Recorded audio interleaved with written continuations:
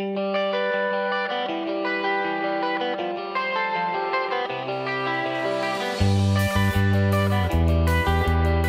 first play of the season at the Pels will be a play called Bad Jews.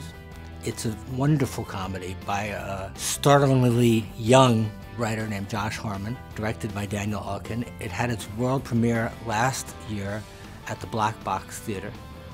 And this is extremely exciting for us. It's the first time that we've ever moved the production from the Black Box Theatre up to the Pels.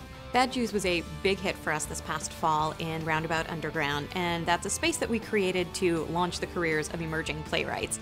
And the basic idea is to give them a space to premiere their work, to introduce them to the theatrical community and to audiences, and hopefully be the launch pad for their ongoing career. It's really a comedy about cultural versus religious Judaism, and it's, I would say, although it's a comedy, it has very serious undertones and will leave the audience provoked as well as entertained. I know that in the title it's, it's obviously people assume that it's going to be this big Jewish story, and I think it's more about family. And so I think that one of the reasons why the play was so successful is because it speaks to everybody that's ever been to a giant family function. Each of these family members has very different agendas and very different points of view on the loss of their grandfather. It's about loss, it's about ownership, it's about love.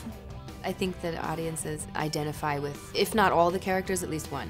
They see themselves and their other family members in this play.